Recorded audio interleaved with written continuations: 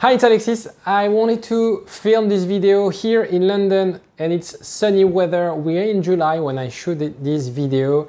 As you can see behind me, the famous sunny weather London. And I wanted to use that rain to explain something very important, something that actually can change your life and also can change your mindset right now, because you might be suffering very hard after that breakup, trying to change things, trying to convince your ex, trying to put a lot of effort into convincing them, trying all these things that don't necessarily work, and the more you try, the more energy you put into them. And I'm shooting this video showing you the rain behind me because you have to acknowledge something extremely important. You have two sort of things in life. You have the things you can control and the things you can't control.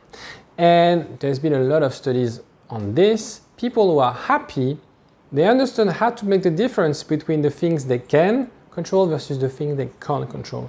And they don't put any effort in anything they can't control. And if you think about it, a lot of people, when they are very sad, depressed, is because they put all their attention, all their energy on things they can't control. So when it rains, you have two options. Either you suffer as a result of the rain, saying like, it rains, I'm in a bad mood, it's shitty weather, it's getting worse and worse, and things like that. And by doing that, by having those thoughts about something you can't control, I can't control rains. The Chinese during the Olympics, they try to make it rain, but in any case, you get my point. There's no point trying to complain about the rain because I have no impact on it. Now, right now, you're in a situation where you want to have an impact on your ex, but you can't. So stop trying to put all your energy and try to impact something, try to change something that you can't change.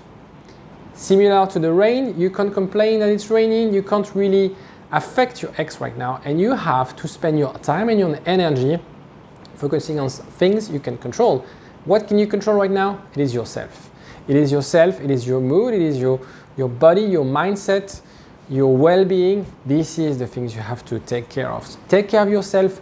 Breakup are extremely damaging in terms of the mood, in terms of well-being and thoughts and emotions. And I know it's hard and I know it's tough.